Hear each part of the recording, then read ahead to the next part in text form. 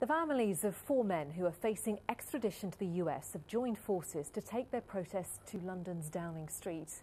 They claim the men's right to a fair trial in their own country is being denied and that the UK is treating them as enemies of the state.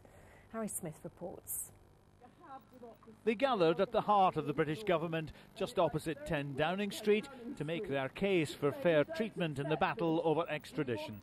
Many here feel their citizens are being unfairly treated. It's an argument highlighted by the case of WikiLeaks founder Julian Assange, an Australian who's wanted in Sweden on sex charges he denies. His supporters say extradition to Sweden would be just the first step in Assange being handed over to the United States because he's embarrassed the US government by leaking sensitive information.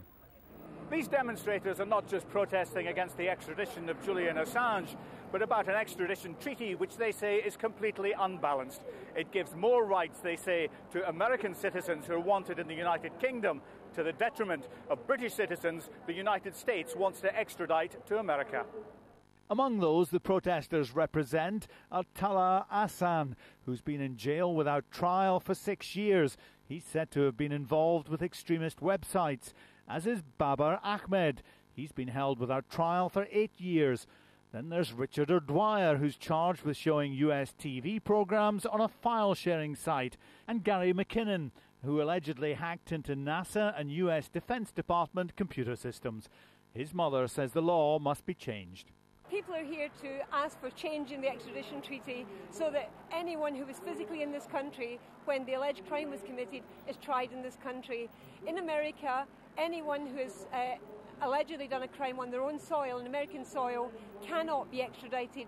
Under their constitution, they cannot. So no American citizen has ever been extradited for a crime on their own soil. The protesters presented a petition to 10 Downing Street. The British government is already in talks with the United States with a view to reviewing the treaty. Julian Assange is currently hiding in the Ecuadorian embassy in London after losing his appeal against extradition in Britain's Supreme Court. The Ecuadorian government says it will consider his appeal for political asylum. Harry Smith, Al Jazeera, London.